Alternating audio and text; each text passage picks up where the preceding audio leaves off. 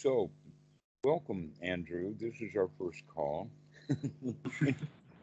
Second time we tried the video, so we'll go from there. Um, we started into talking about Western Buddhism and how some of the things that are missing Hmm. in. We could go. Actually, one of the ways that I describe it is like the actual teachings of the Buddha are like a jigsaw puzzle, Hmm. and that we have to get a few pieces at a time and put that puzzle together. And when we get the puzzle together, we understand things completely. Hmm. And that Western Buddhism is that same jigsaw puzzle with a couple of pieces gone. There's an old song about that. Leroy Brown is like a junkyard dog with a couple of pieces gone. Right. Okay. So Yeah. this is what we're talking about. And that the actual teachings of the Buddha are actually centralized around his one point that he said that's in several suttas that he teaches only one thing, and that is dukkha, dukkha nirodha. And yet the way that the Mahasi practice is dukkha, look at dukkha, inspect dukkha, really get a load of dukkha, Hmm. chase it down, beat it down, and really understand dukkha. Yeah. And with the choiceless awareness, that is, oh, there's the dukkha. Well, there it is again. Well, there it is again. Okay. And neither one of these are the teachings of the Buddha. The Buddha taught dukkha, dukkha nirodha. Hmm. And when we say dukkha, dukkha nirodha, we're not talking about a 30-year span of 25 years of dukkha and 5 years of dukkha nirodha. That's not the way that it's all set up, but rather see the dukkha right now and come out of the dukkha right now. Hmm. That's the real teaching of the Buddha. And that we do this with the Eightfold Noble Path, and we do this with actually the Four Noble Truths, because the Four Noble Truths is nothing but the teaching of dukkha, dukkha nirodha, unpacked slightly. It's almost like that the Four Noble Truths, the Eightfold Noble Path, is all folded up into one statement or one sentence. The entire teachings of the Buddha is dukkha, dukkha nirodha. But we can find other ways of giving the entire path. The one that I like is coming out of a reggae song called Don't Worry, Be Happy. Hmm. And that's exactly the whole show. That's the entire teaching. Dukkha, dukkha nirodha is don't worry, be happy. Now, this don't worry means the second noble truth in the sense of what is the cause of suffering is worry. It's not the only one, but basically you could go so far as to say that's a kind of a bucket or a, uh, a sign for the whole thing. That basically all of the suffering comes from a kind of worrying, finding things that are wrong, uh, and having unwholesome thoughts that lead them to greed, ill will, and delusion. So, one of the things about Western Buddhism for most Westerners, it seems really, really complicated. Have two of this and three of those, four of them things, three more of that, five of this, six of those, and eight of them things, 12 of this, 16 of the stages of insight and 16 stages of Anapanasati, and it's all really complicated.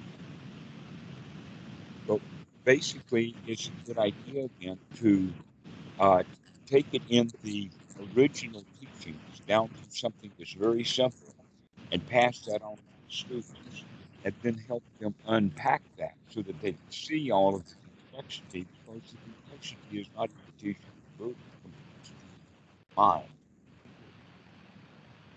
And that we use the teaching of the Buddha to unpack the mind and see all the complexities and sort of teach it and whatnot like that. Um, that you could go so far as to say um, that when a product comes out, later editions of that product sometimes are going to be more complicated and more sophisticated, but in other cases, it's going to be more simple and yet more sophisticated.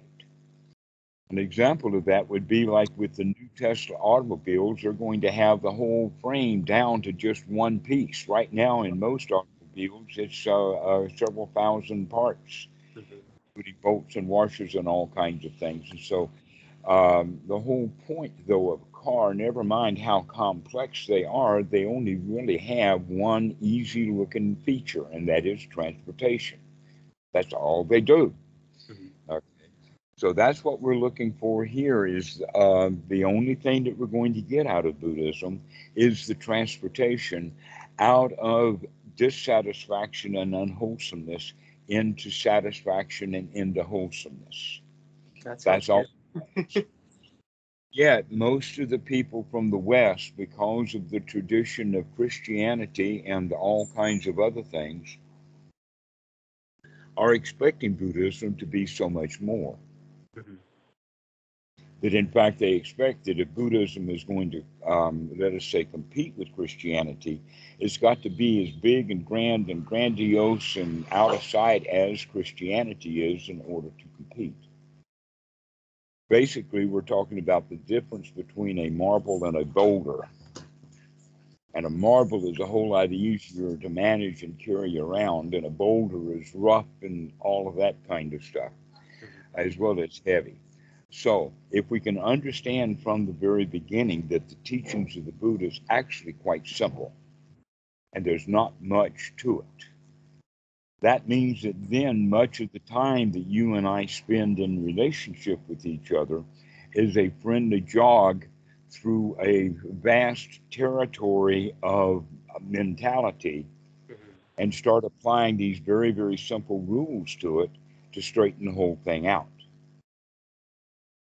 And so this is the way that we look at it, that the basic teaching of dukkha nirodha, then unpacks into the Four Noble Truths, which needs some time to express them because a lot of people have the idea that life itself is dissatisfying, that life is dukkha.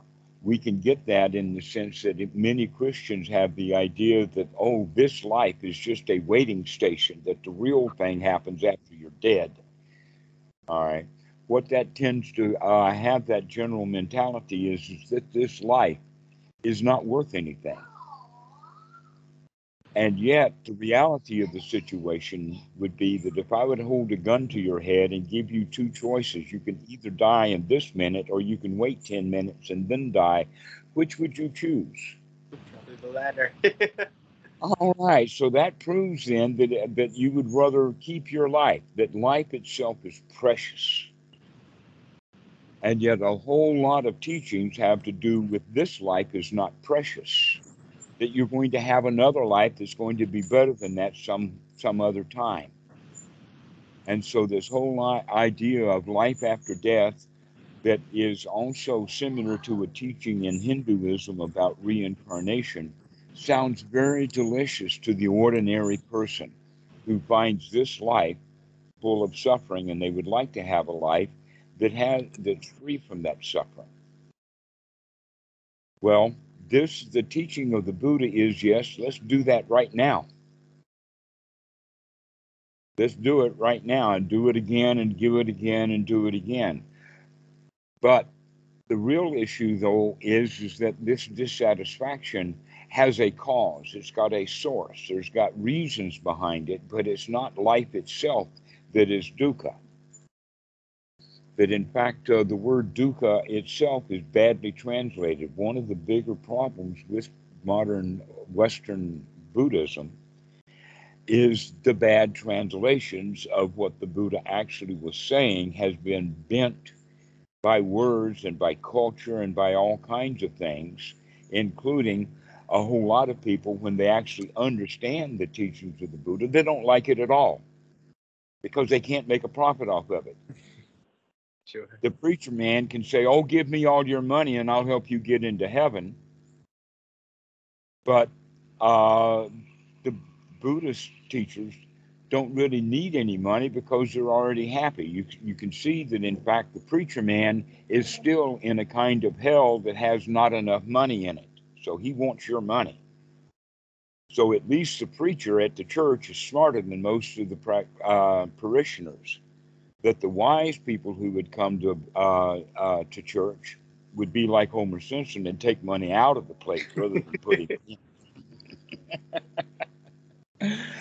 And so this whole idea then that the cause of suffering is not something magical and mystical.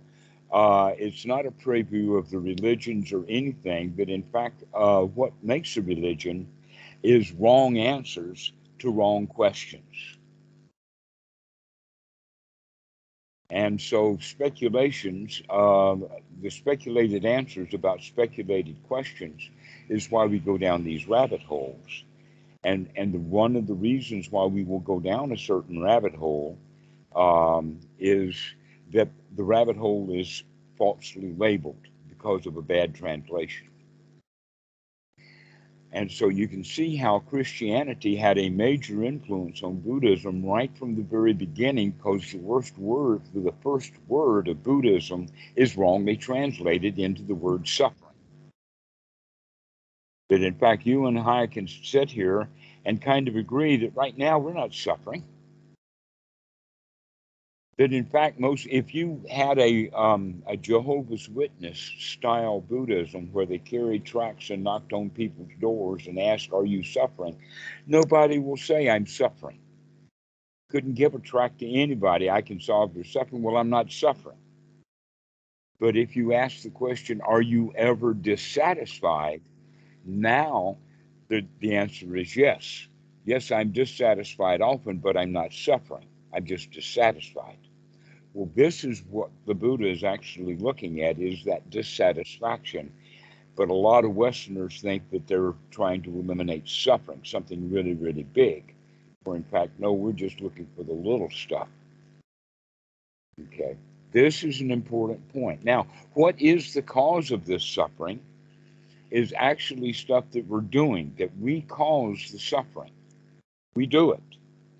We cause the dissatisfaction, and we do it by wanting things that we don't have, or not wanting to put up with things that we find hard to put up with, which is normally called greed, ill will, and delusion.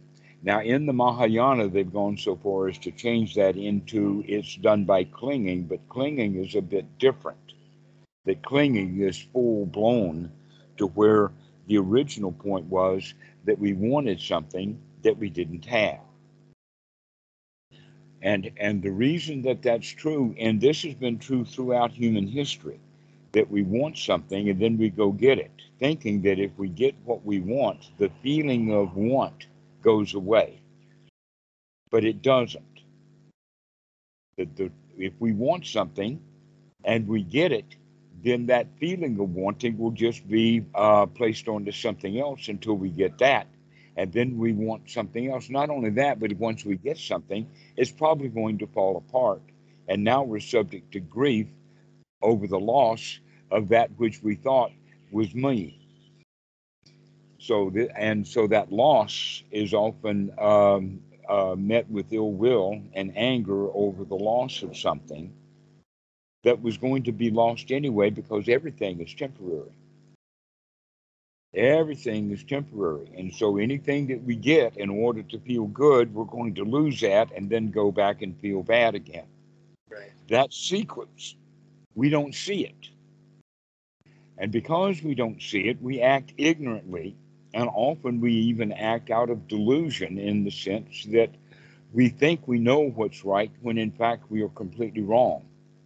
That we're mistaken, but we cling to the mistake.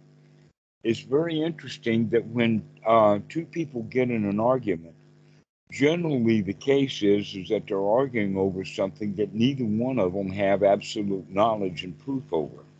An example of that is when two guys are fighting over whose sports team or whose athlete is better, because the criteria for how we select who is better is changing. In other words, I can set up the criteria so that this sport team wins my heart. And the criteria over here I can set up so that this sport team wins my heart. So now you've got two different people with two different criteria going in and saying my sport team is better than yours, and they get into a great big argument. All right. Someone who is completely disinterested in sports is unlikely to get into that argument. Right. It's also possible that maybe one of the owners of one of the star teams just happens to be in the same bar where this argument is happening. It's unlikely because of his deep knowledge and understanding. He's not going to get into that argument. There's just a couple of fools over there arguing. Okay. So what I'm getting at is that direct knowledge, deep knowledge, doesn't argue.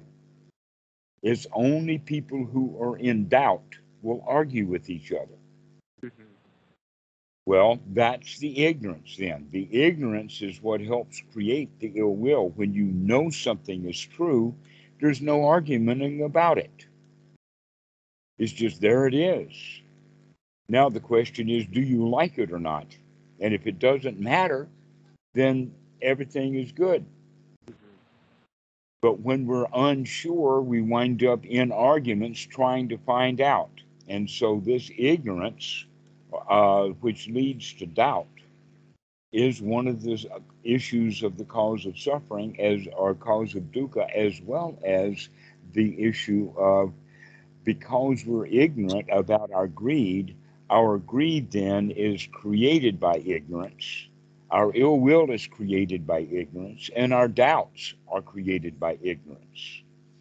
And so if we really begin to see what's going on, we're going to get an advantage here. And this is what the Mahasi method was originally all about, is really look at what's going on. Okay, so this is the second noble truth. The third noble truth is almost never mentioned, never talked about, because they don't really understand what it is.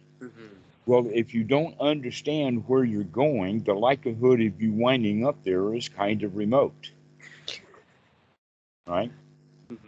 If you don't know where you're going, then even if you get where you're going, you won't know that because you didn't recognize where you were going in the first place. Okay. And so it's kind of important for the student to begin to understand what this third noble truth is, and that is to get yourself into a state of satisfaction, as opposed to being in a state of unsatisfying.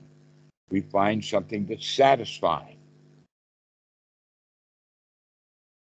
And this is not done for years and years later. You'll find many, many people with the idea that one thing they'll say is that, oh, there haven't been enlightened beings for centuries. We've got to go figure it all out because there's no teachers left. They've all died. That's one of the ways that they say it. Another one is, and this is basically the idea of pragmatic Buddhism, is that there's got to be a pony in that set of suttas someplace. You can only figure it out. What they don't understand is that in Asia, they've known it for centuries. They already have figured it out.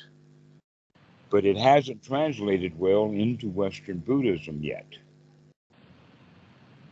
So, and part of the problem is translations. But the bigger problem is that all of the teachers who are teaching English and teaching from the West never got the real training that they needed in the first place. Most of the really famous ones only spent a year or two in the robes, only a year or two in Burma.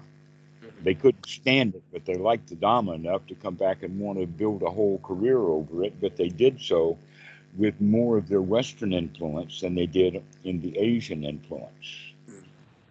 So the whole point about the third noble truth is to practice meditation to get ourselves into a state of satisfaction rather than being always dissatisfied.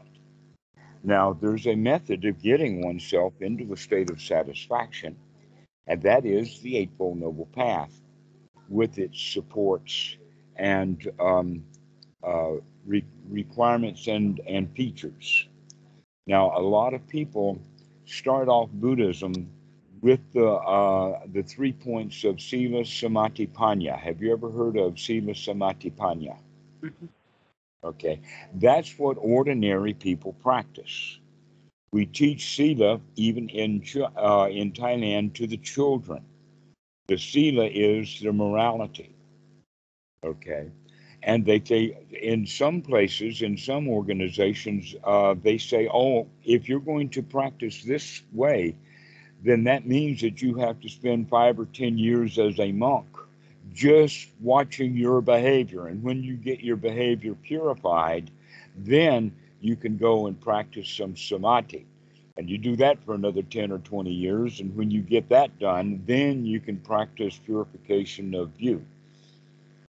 But that's not the way that the Buddha taught. No, they're taught one, two, three. The first thing you do is you get into seclusion.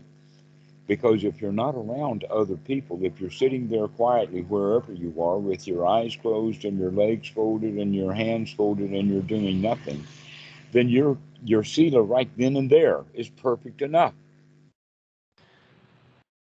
So getting away from it all and getting into seclusion, that's the easy way of getting your sila perfect. Except for one thing, it's really difficult to be pure in sila if you're sitting there on the floor in the meditation hall planning to rob the bank or planning to stab the teacher in the back or planning to do this and that or the other thing. And so a deeper purification of that sila would be in the purification of the mind itself, which is the whole point. So we get away from it all so that we can get secluded enough to get away from it all. Mhm. Another way of talking about it is that we bring the world with us. That when we go into seclusion, we get away from the world only to find out that in that process, we brought the world with us. Mhm. Sort of like I want to get away from all my baggage, and so I pack my bags and take them and leave. But still got all my baggage. I brought it with me. I brought my suitcases, my backpacks, and all of that kind of stuff. So the Eightfold Noble Path basically has some supports to it that need to be investigated and understood. And the first one, in fact, is investigation.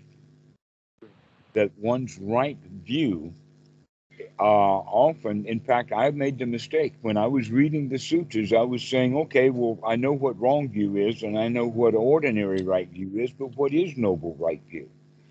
And there's no noble right view there. What it is instead an investigation that noble right view is not a viewpoint, it's a viewing. That's another bad translation. Okay. That actually the word that would be better would be investigation rather than holding views. Right. Holding views is a concept, okay, conceptualized mind. That basically what the conceptualized mind or concepts is that we create an imaginary world and think that it's real. That's what a concept is. And that what we're practicing is to stop those concepts and come into reality right here, right now. So coming out of the conceptualized mind, and yet the Mahasi method promotes conceptualizations. And so what we're going to do is practice a little differently by practicing actually the Eightfold Noble Path. And that starts off with an investigation. But how do you get an investigation even started? In other words, when are you going to look? The answer is whenever you remember to look. That's sati. You have to remember to come back and be here now. You have to remember to be able to do it. Then we do the investigation. So now we've got two aspects of the Eightfold Noble Path. You have to remember to look, and then you have to look. But this looking is an investigation. It's sort of like, um, you know, the story about Sherlock Holmes and Dr. Watson. Sure. Yeah. I mean, I know Yeah, you've heard them. about them. Yeah. You know about this. Okay. So There you find Sherlock Holmes with his magnifying glass out, inspecting every little thing in the room, in the crime scene, to where Dr. Watson is musing over who used to live there and what kind of lifestyle they had like that. And he's absolutely, completely flabbergasted that Sherlock Holmes can get all this information by actually investigating and actually looking rather than musing over what's the possibilities.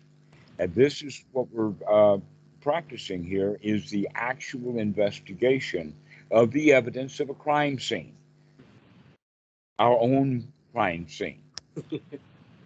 What is that crime scene? Well, the crime is the result of the crime is dissatisfaction.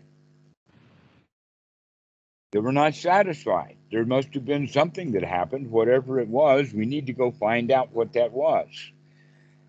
But in this sense, once we see what the problem is immediately, now we have to take the next step in the Eightfold Noble Path, and that's right effort. That's the key ingredient that's missing in so many of the Western Buddhism's practices is the right effort. And what is one's right effort is to remove unwholesome thoughts from the mind immediately and substitute them with wholesome thoughts. That this teaching of the Buddha is all over the suttas. There is a sutta that is called, it's number 19 in the Majjhima Nikaya, and the name of it is Two Kinds of Thoughts. There are thoughts that are harmful, thoughts that are unwholesome, thoughts that are agitating, and then there are thoughts that are calming, peaceful, and happy. And we are not taught the distinction between that two kinds of thinking as children, because all of the people that we were raised with don't know the difference between wholesome and unwholesome thoughts. And so that's not taught in our schools. We're taught how to read, but we're not taught how to think. We're taught how to manipulate computers, but we're never taught how to manipulate our own mind. So here's where we're going with this is that one's right effort means that we inspect the kind of thought that we have and then change it to a better thought, to a more wholesome thought. This is what's missing in both the Mahayana and the Mahasi method, because they're both looking at investigation. The example that I would use is imagine that you're standing on a highway and a big truck is barreling down on you. Here it comes, maybe even honking his horn. This is my lane. I'm here. Get out of my way. There's three ways to handle that big truck coming down the road. One is to do it the way that many meditators do, and that is they're trying to force the mind or to stop the mind or to do something with the mind. And that's very much like Popeye the Sailor Man with a can of spinach standing in front of that truck trying to stop it with his fist. And guess what? He gets run over. The other guy is the choiceless awareness. He sees the truck coming, but he lets it hit him anyway. Right. So here's an interesting point about that, and that is that if you see the truck and you get all uptight because it's about to hit you, and then it hits you, now you've got two troubles, getting uptight and it hit you. Wouldn't it have been better to not see it at all and just let it run over you? All right. Well, this is one of the ways that people practice meditation is that they're worse off by practicing meditation because they can see the stuff before it hits them, and then it hits them. Right. This is what leads into those higher stages in the 16 stages of insight of misery, fear, disgust, despair, that is often, and also the strong desire to get out of that state, which in Western Buddhism is referred to as the dark night of the soul, a really, really heavy duty downer. Yes, I am Right? familiar. Well, guess what? The Buddha's teaching is known to be good in the beginning, good in the middle, and good in the end when it's taught correctly with the right phrases and meanings. So where does this dark night of the soul for the middle way or the middle practitioner. He starts off, he learns the meditation, and then things get worse. Something's not fitting correctly here. And where this is because the student's not taking the right effort once he sees the dukkha to throw it out right now, to get rid of it right this very instant, and then come to practice correctly. Now, in the sutta that is a great exposition on the Eightfold Noble Path, right view and right effort, especially, are discussed this way. That you have to see and evaluate, is this thought wholesome or not, and if it's unwholesome, to remove it.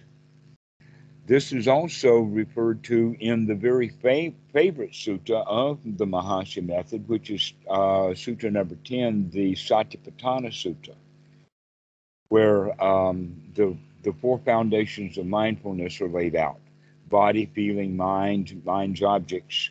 But in the mind's objects part of that sutta, it very specifically spells out the hindrances as something to be removed.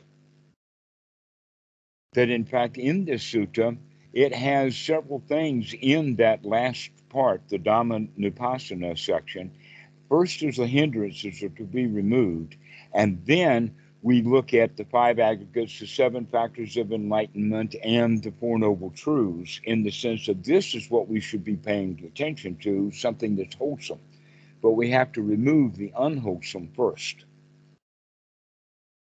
And this is something that's missing in the Western Buddhism about these hindrances. They know that they're near and they know that they need to be removed, but they're not looking for them to remove them when they come up.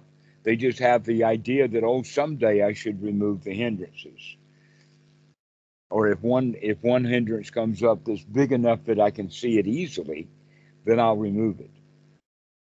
But really what we're talking about is an investigation or a search, that we're actually intending to find these hindrances so that we can remove them. That's the distinction that's missing. Also, there's many places in these suttas where the hindrances are mentioned.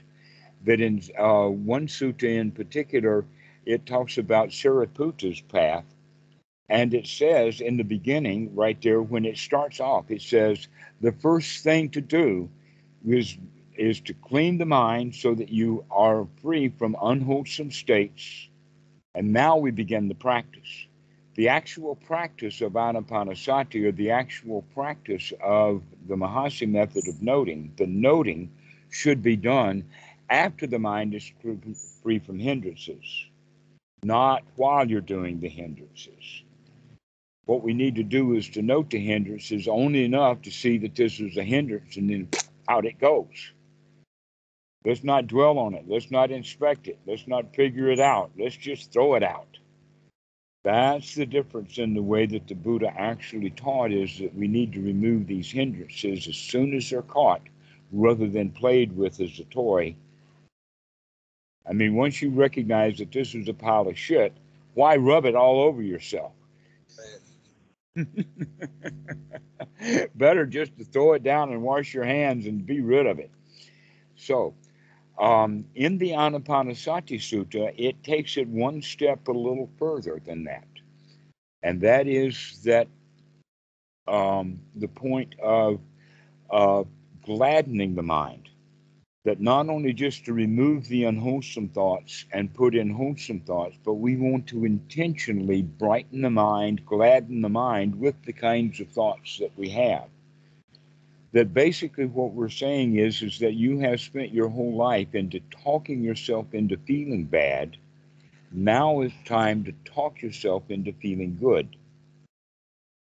This is what brightening the mind and gladdening the mind is all about. So let's not dwell on the hindrance. Let's not dwell in the dukkha. Let's not inspect the stuff. Let's throw it out and get something much more wholesome, much more better. That's the way that we're practicing now, is to start gladdening the mind, having only wholesome thoughts in the mind. So let us look for a bit and do some investigation of what thoughts then are going to be completely wholesome? What kind of thoughts are obviously completely unwholesome? And then what kind of thoughts are there that's in a gray area that we need to do a little bit more work on? Okay. So there are some kind of thoughts that is fairly easy. In fact, we can go to those by just looking at the precepts. Thoughts of harming people, thoughts of taking things, thoughts of belittling other people, thoughts of uh, greed, thoughts of I'm not good enough, thoughts of victimization, thoughts of I need help, I need Jesus as a Savior, I'm not good enough by myself. Okay, these are the kinds of thoughts. I need a doctor, I need a lawyer, I need a mommy, I need a God, I need a Jesus, I need. Those are all unwholesome thoughts. A much more wholesome thought then would be I don't need anything. I'm okay as I am. There's no place to go and nothing to do, and everything is easy. I'm already enlightened. I don't need anything.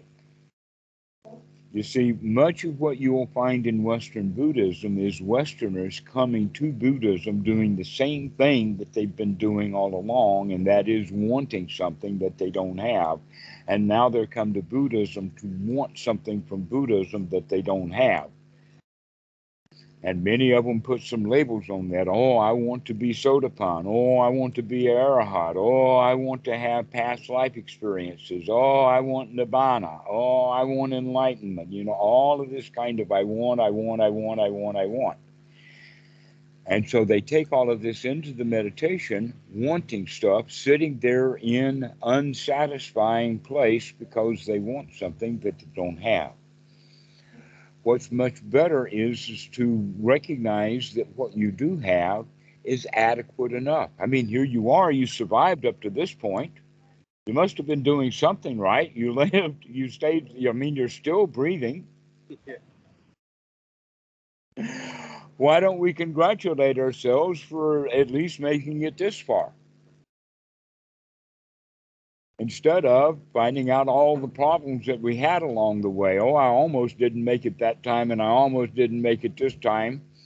Instead of worrying about what the problems of the past, let's just take a new view of it that never mind even the future. Let's just be okay right now. Let's gladden the mind. Let's have some wholesome thoughts. Wholesome thoughts would be everything's okay, everything is fine, no worries, no problems, no place to go, nothing to do. Everything is satisfying, everything is all right. We don't have to say everything is perfect because who needs perfection? That's something that doesn't exist. When people want perfection, they're just wanting something they don't have. We're not talking about getting perfection or getting it all. We're talking about getting enough. Just enough. Just a little dab of satisfaction will do you. We can also have thoughts about I'm things are not dangerous. You know, we live in a society that's built upon danger and avoidance of danger. This is why people want a gun, is because they feel insecure and unsafe. This is why people want an education. They feel unsafe and insecure. This is why the teenage boy wants a car. He wants freedom. He wants transportation. He feels unsafe and insecure under daddy's thumb. He wants his own car. Right? So this is all issue. Now, here's the thing 100, 200,000 years ago, we lived in the jungle, and the jungle actually was dangerous. We needed to deal with danger, and sometimes, even now, we need to deal with danger.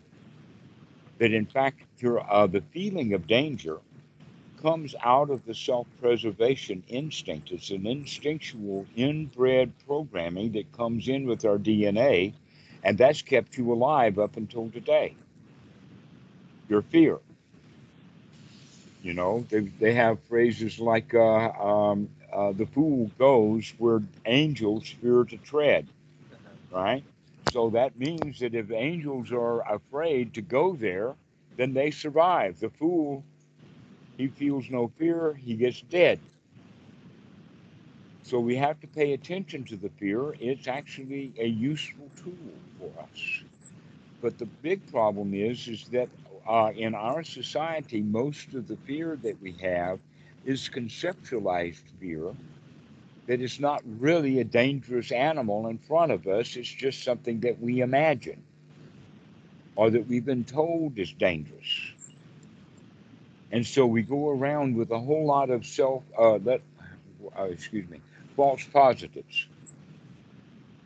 We have false positives of fear that we feel fear when there's no reason to feel fear. We're just in the habit of having a thought and then bringing up fear. We think about the bully that beat us up one time, and now we have the feeling of fear, the same as we did when the bully beat us up. Okay? But there's no reason for that. That's just ignorance that we wind up feeling the way that we used to feel when we think about something that happened before. Where right now, there's no danger. I mean, look at the room that you're in. Right now, there's absolutely no dangers anywhere. There's no alligators on the floor. There's no crocodiles. You don't have a tarantula on your keyboard. There's no rattlesnakes on your bed. There's no mafia. There's no SWAT team breaking in. Why is it that we go around feeling afraid when in fact there's no dangers? The answer is that that's taught and built into our society. That in fact it's instinctual to feel fear, but we feel so many false fears because of the society is making all of these rules and whatnot. So when we're sitting down and practicing meditation, what that actually should be is that we're actually practicing developing the skills of being satisfied, content, and safe. So a wholesome thought would be telling yourself that you're safe right now. Everything's okay right now. There's no dangers. Now contrast that to thinking about an email that you've got to write to the boss, or maybe a letter you've got to write, or maybe a bill that you've got to pay. And as soon as you think of that bill, how do you feel? You feel like you got to go do something, Right. right? Right. That's and the underlying feeling about that is that something will go wrong if I don't pay that bill. Therefore, I choose right now to feel afraid about that bill. It's almost as if I don't feel afraid of that bill, I won't write the bill. I won't pay the bill, and then I'll have to suffer. Yeah, like I understand that to an extent when it's about like thoughts, but what about when it the source of the dissatisfaction like seems more physiological, like Right, but that's going too deep and it's missing your target. okay. Okay, don't go there. Go to this particular moment, the unwholesome thought, Uh-huh. and remove that. If you keep removing the thought over and over again, the analogy is imagine that you've got sidewalk, regular sidewalk pavement that's got a crack in it, and a weed is growing up in that crack. All right. Now, if you can't pull the weed out, but and also you can't dig it up because if you dig it up, you'll destroy the sidewalk. You're doing more damage than the weed itself. It'll take the weed years to destroy that sidewalk, and you wanting to get rid of the weed will destroy the sidewalk to get rid of the weed. They found that out in Vietnam. You have to destroy a village to save it. But there's another way, and that is just um, when the weed grows big enough to put a leaf up, then all we need to do is to cut that leaf off, just to cut that shoot off. If you keep cutting that shoot off over and over again, then the weed gets no daylight, it gets no sun, it gets no nourishment, and eventually the root of the weed will die out. But for quite a while, the leaf is going to keep coming up, and the only thing you have to do is to whack that lead off as soon as you see it. Right. That's the teaching of the Buddha, the dukkha nirodha. When the dukkha comes up, you cut it out right then. Never mind what the root of it was. I mean, we'll never see the root of it, but we will eventually see that that plant is no longer, that weed is no longer sending up shoots. Right. So it seems like sort of the essential difference is rather than just like noticing the dukkha when it arises and like examining it, it's like noticing it and then doing and something. cutting it off right then and there. Yeah. That's the way to do it. Rather than if somebody insults you, instead of mulling over the insult and feeling bad and trying to wiggle your way out of it, the easy thing to say is, he can't touch me. That's nothing. And just throw it away. It's not important. Yeah, somebody insults you, just so what? You don't have to learn anything from that. You don't have to feel bad. You don't have to fit in with society. You can just ignore it. Throw it out. Send him some loving kindness instead if you've got some loving kindness, but most people won't throw that stuff out, and so any method that they try to do is going to be tinged with their own ill will for the guy who criticized them. Right. But we just throw it out. It doesn't matter. It's not important. It's no big deal. And even a better thing, because we're leading to this, and that criticism can't touch me. You've heard that song, I think it's by Jay-Z or somebody, da da da da da da. You can't touch me. All right.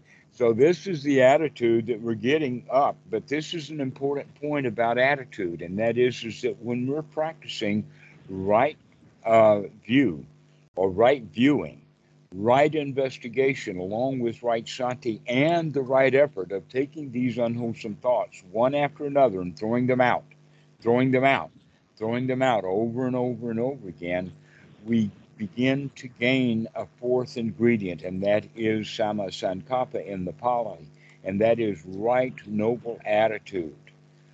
The right noble attitude is to be above the world, the supramundane, or in the Pali is lokatara, to get above it all.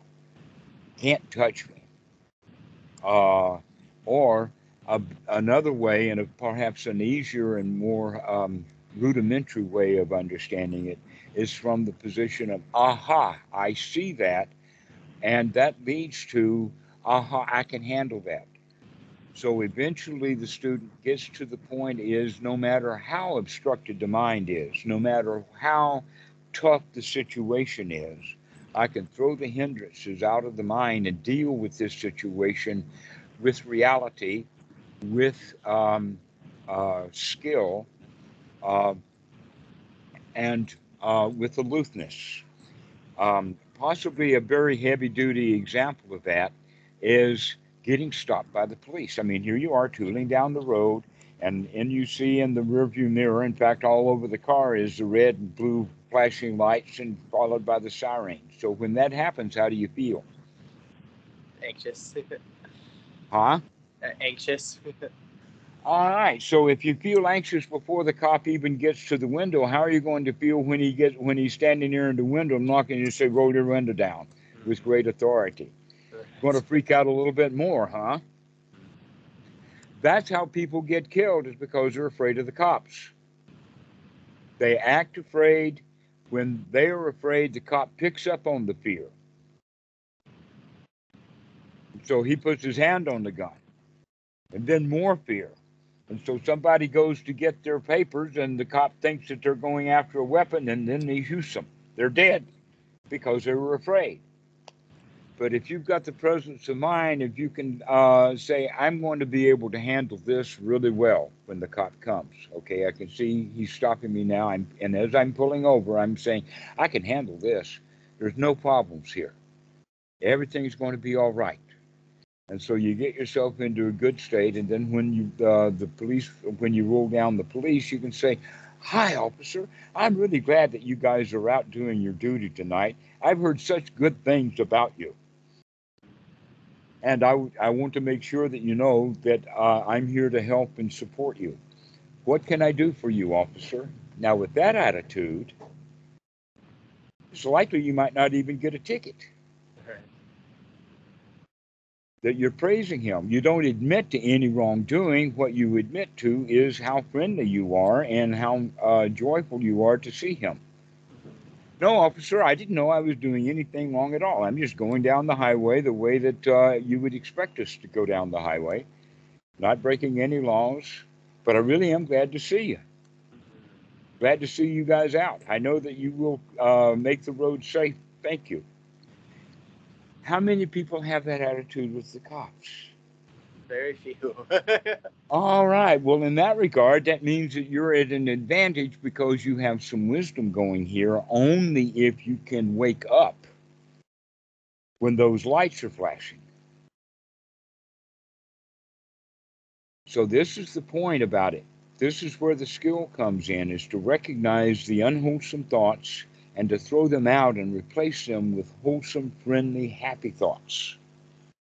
Over and over and over again, we need to do this. Every time that weed comes up to the surface, we whack it off. We remove that unwholesome thought.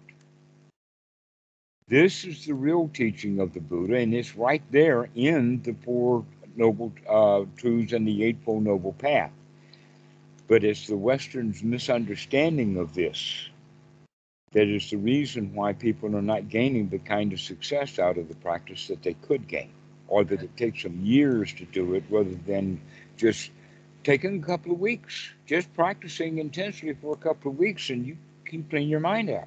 Right. Yeah, it's so interesting. Like even like listening to this, I can sort of feel my mind like wrestling with like the thing that it wants, which is to be free of like physical discomfort. And it's like, oh, but I can't control it. But then, yeah, as you say this, I'm seeing how like there's so many attitudes and like ideas and stories around that I could start dealing with right now that are muddying the waters with like whatever the actual physiological thing that's arising is. Mm-hmm. So that's an example right there of a policeman with his red lights would be body pain. Yeah. Okay, how are we going to handle that body pain? Well, we can do that. Oh, poor me, this is killing me. I don't think I'll last the day. Mm-hmm. Or you can have the attitude, oh, this is nothing. We can take care of this. Yeah.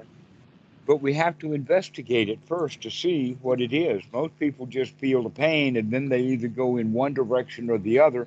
Really, what we need to do is just to look at it, to investigate it, Yeah. to find out that this is merely a surface sensation or is this something deep. And when we understand what's going on, now we can make choices wisely about it. Right. So the first thing is that ordinary pain, you can handle that. You've been handling pain your whole life and you survived. You can handle this next little pain. It's no big deal. You're a bigger man than that little pain. That pain is only about an inch long.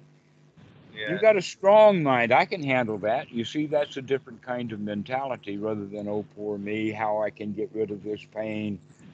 Oh, the pain is bigger than I am. Oh, I need help to get out of this pain. And that's the loser's attitude. That's Yeah. victim's attitude.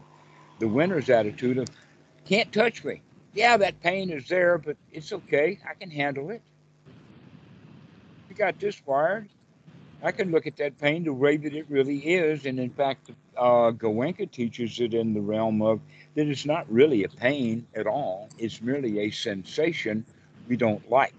Right. And the intensity of the pain is more the intensity of the not liking it.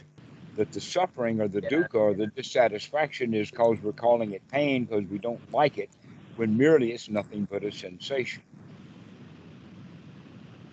But normally there's many kinds of pains and sensations that we have would be like a mosquito bite. But we don't even know about the mosquito bite, but we do subconsciously. And so we will scratch that mosquito bite Right. without actually investigating and inspecting it. That Right. a much better way of handling that mosquito bite is by looking at it, inspecting it, see what it is, and then nourish it with some medication. You take a balm and you put it on and you rub it gently. Everything's going to be okay. This mosquito bite's nothing. As opposed to the ripping of the skin with the fingernails. I don't like this mosquito bite. It's painful. And Yeah. then by the fingers, we're actually opening the skin, exposing it to bacteria as well as the poison that the mosquito put in there. That can get infected if we're scratching it, get a big whelp points. But in fact, if it's just a regular mosquito bite that we've put some tiger balm or nourished or do something with it, it's nothing. That in fact, I could go so far as to say that I know about uh, Long who have left Thailand because they don't like the mosquitoes. Well, why is it that all of the people of Thailand don't leave Thailand because of the mosquitoes? The answer is someplace along the line we learned to deal with mosquitoes happily. We know they're there, and so we light mosquito coils in the evening time because we know they're there. We're paying attention to what's going on. Right. So But even when the habit is like very ingrained to like to yeah to hate it or to be angry, like still the solution is just to start that investigation. so that means that mosquitoes become our teachers. Yeah. Yeah, the mosquitoes become our teachers because just like that cop can become our teacher. Oh, I can handle this cop. I don't have to scratch him because I don't like him. Mm-hmm. So that's the way to begin to understand is that we need to change the content of the mind immediately. Right. As soon as we wake up and as soon as we see what's going on and change the mind from the unwholesome back into the wholesome, to begin to gladden the mind, to have wholesome thoughts, the wholesome thought, I can take care of this. I'm bigger than this. There's really nothing to be done. I'm fine already. Everything is okay. Everything is fine. No worries, mate. Nothing to do. No place to go. And everything's going to be all right.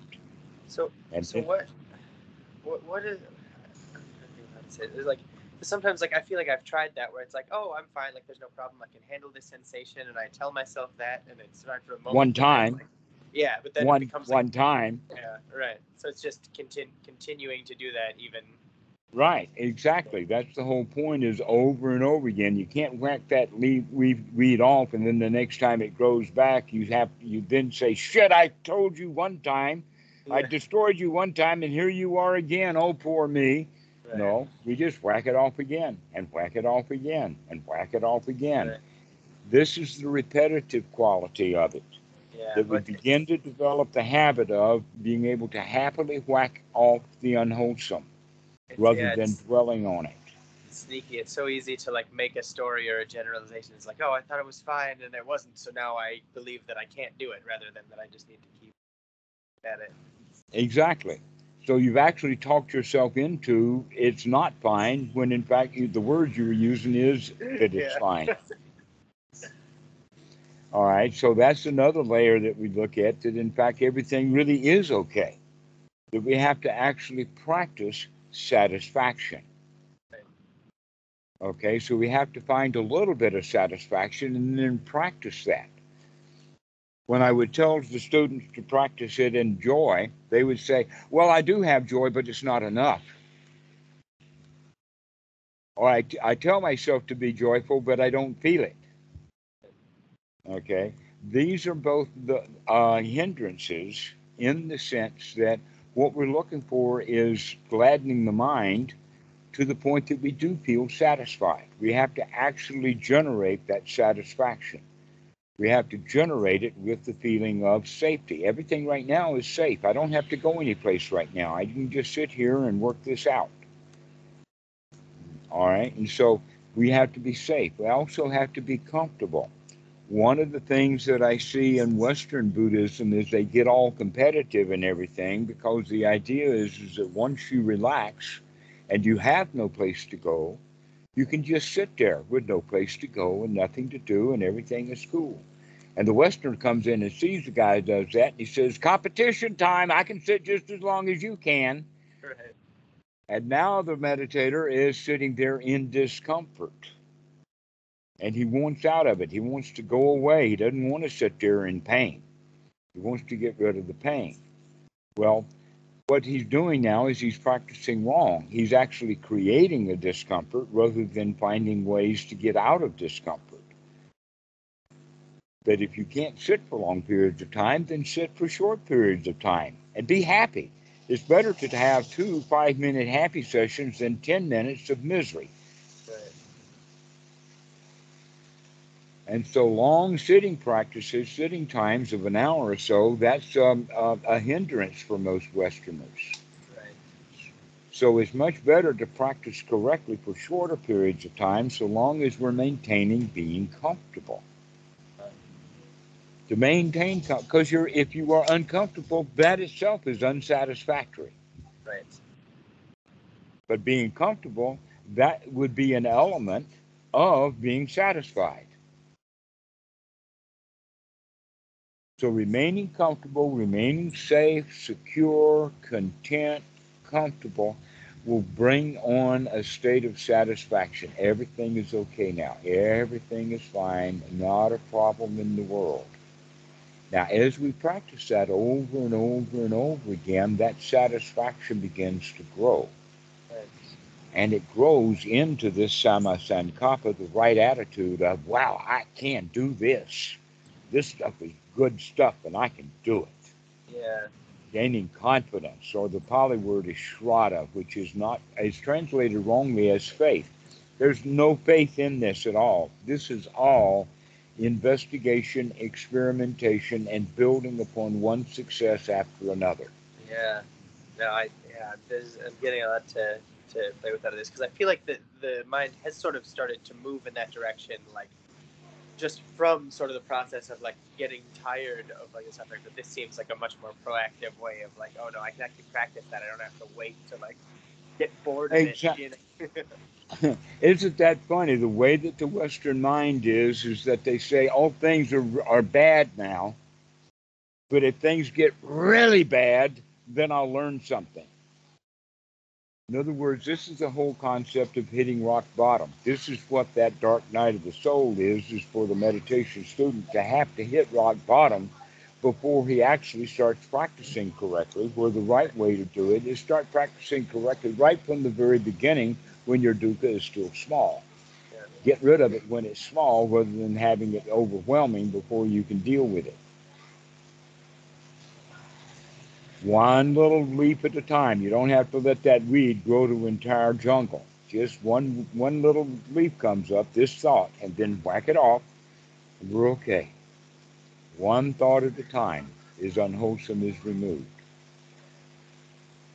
So there's more to it than this, but I think that this is a good time to relax, to stop, and to collect things. Um, and that we can continue on with this. There's a lot of stories and a lot of ways of looking at it, but basically, the entire teaching of the Buddha is wrapped up in this Four Noble Truths, in this Eightfold Noble Path of right view, right sati, right effort, and right attitude. These things, those four together, bring about area sama area samadhi. Now, this word samadhi is always in English translated into concentration, the word concentration, and by doing so, we miss the point.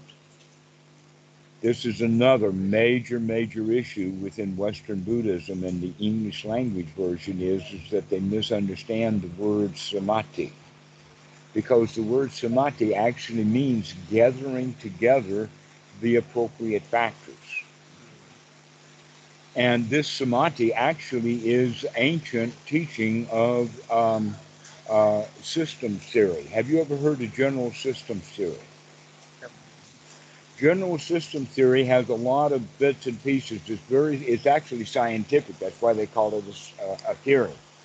General system theory has various postulates. The one that we're looking at is the issue that a system is, the whole is greater than the sum of the parts in a system. Okay? That the whole is greater than the sum of the parts. So an example of that would be you could have the car parts spread all over your yard. Sure. Yeah. And you got no car there. You've just got car parts. It's only when the car parts come together in the appropriate fashion so they become a system, and then something new is added. What is that? Transportation. The car parts alone have no transportation. It's only when they're integral together that there's transportation. Another example of that would be a grandfather clock. That a grandfather clock, when it is put together with the gears in the right places, all the right teeth, all of the dust, and everything is oiled correctly and all of that, then the result of that is the clock ticks and talks in a way that we, with the hand movement, we say we can tell time. Right. But if you want to concentrate that clock, you're going to take a sledgehammer to it. And now you've got the clock very small, but it doesn't function anymore. Uh-huh. Okay? This is how Western meditation operates. They think that they need to concentrate the mind, and in fact, what we need to do is to lubricate and clean the mind and let it operate correctly rather than concentrating it. So, that whole idea then of area samadhi, um, uh, sama area samadhi, is that the mind becomes fit for work. It becomes organized. It's got all of the constituent components that it needs that's come from right view, right sati, right effort, and right attitude. We bring those together and we have an organized mind. Yeah. That mind is organized and unified because it doesn't want anything. If it wants something, then it's not whole yet. But if it doesn't want anything, then it's whole. Also, if we lie, that means that we're separating ourselves from the truth. There's a crowd in there again. Also, if you have an internal dialogue, you ought to do this, oh, I don't want to do that. Oh, you should do this, no, I don't want to do that. Then that's another crowd inside. If we have doubts, that's also a crowd inside. Is it this? Is it that? But when the mind is unified and whole, we don't want anything. We have no doubts. We have no longing. Everything is already okay.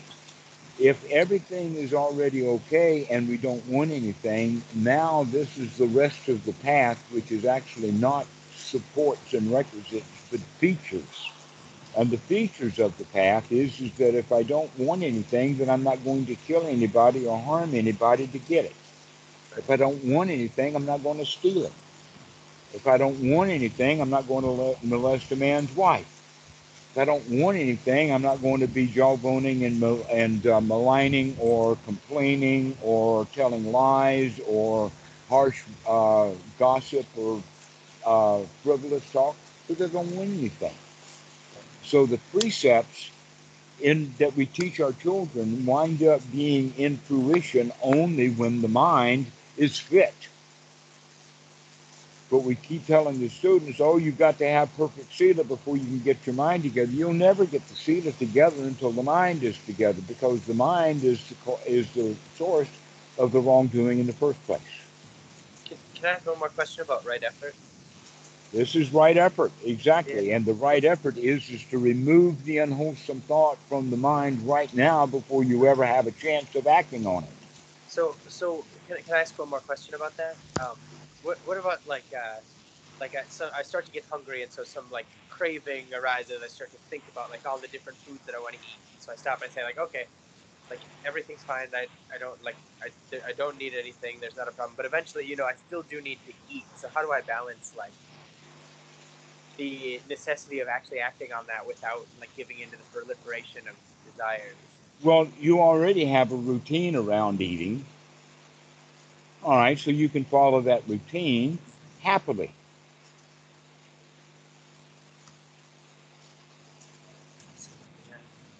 Yeah. The question that you ask is actually making problems that don't actually exist. That if you have a thought of food, you can say, well, I'm okay right now. I'll survive for the next hour or two. I'm okay. And if you have actually hungry feelings or hungry pain, the kind of thought that you can have is that, well, I can handle that. That's just a little bit of hunger. I mean, I just ate yesterday. I'm not on the brink of starvation. And so we begin to take a higher level perspective. You're okay right now, even though you're not eating. You'll eat later. Everything will be all right. Enjoy your food when you get it. You don't have to think about it now, wanting something that you don't have. If you're sitting there in the meditation hall wanting to eat lunch, you're not meditating. You're wasting your time. You're in suffering. Wait, wait to eat when the food is ready, when the time is right. This is actually a major teaching for the monks of learning to eat once a day. learn to eat twice a day. But we don't need to eat 3 or 4 times a day, and we don't need to snack. That's just something that's part of our culture. In fact, big business wants you to eat. They want you to snack. They want you to satisfy your hunger by buying their products and making the guy who is hungry for money richer. Right. Guess what? The more money he has does not make him feel better. No matter how much money Kellogg has, he wants more. No matter how much money Jeff Bezos or Elon Musk have, they want more. So that's the way of food and hunger is that we always want and want and want. Now is the time to practice I'm satisfied, even though the belly has hunger in it, even though there is a sensation there. I don't have to hate that sensation. I can inspect it, I can investigate it, I can recognize that, in fact, the feeling of hunger is the same kind of situation. Is that now the body has to draw its nourishment out of the stored energy. In other words, we are no longer charging the battery. Now the battery is discharging. Right. Well, that's a normal function. It's a normal function for people to go around being hungry. It's actually a good thing. Food tastes better if you've been hungry for a while. And so when you begin to see hunger as a friend rather than an enemy to get rid of, now we can be okay. I'm all right. So I'm hungry. So what? I'm bigger than that hunger. I can handle that. I can wait until lunchtime. Yeah. No big deal here. So these are the wholesome thoughts as opposed to unwholesome thoughts. Oh, poor me, I'm so hungry and I got to wait for another hour and let me think about what to. And they won't even serve me the kinds of stuff that I want. I want a hamburger. I want to leave this Right. meditation retreat and go to McDonald's. Yeah. These are the kind of thoughts that we have, and all of those are unwholesome. And the whole point about sitting down for meditation is beginning to see the mind works like this so that you can begin to control it. That literally everything about the teachings of the Buddha has to do with control. That you learn to control the breathing with long, deep in breaths. You can learn to control the mind by putting what kind of thoughts that you want in there. You learn to control the attitude by fostering the right attitude. But the Mahasi method is more a passive practice. Yeah. To just sit there and watch. Yeah. You watch the breath. No, we don't watch the breath. We learn to control the breath. If we can control the breath by controlling the mind, then that gives us the possibility and the tools and the skills we need to learn to control how we feel. Because mostly our feelings are out of control. Yeah. For instance, when hunger comes, we don't like it. We can learn to control the way that we feel, and the way that we do that is by talking ourselves into feeling the way that we want to feel. Here's a question for you. If you could choose to feel the way that you wanted to feel, how would you feel? Good, happy, joyful. All right, so start doing that. Start Yeah. practicing feeling the way that you want to feel. Yeah. No, you've definitely given me a lot to explore and a lot to play with here. Excellent. Well, this is a good ending point now of finishing this off. I think you've got a new focus or a new Yeah. way of practicing. That Definitely. instead of noting dukkha and then noting more dukkha, we note the dukkha. Out you go. Yep. Bye. The Buddha had a phrase for this, and that phrase was, aha, I see you, Mara. Right. Aha, I see that thought.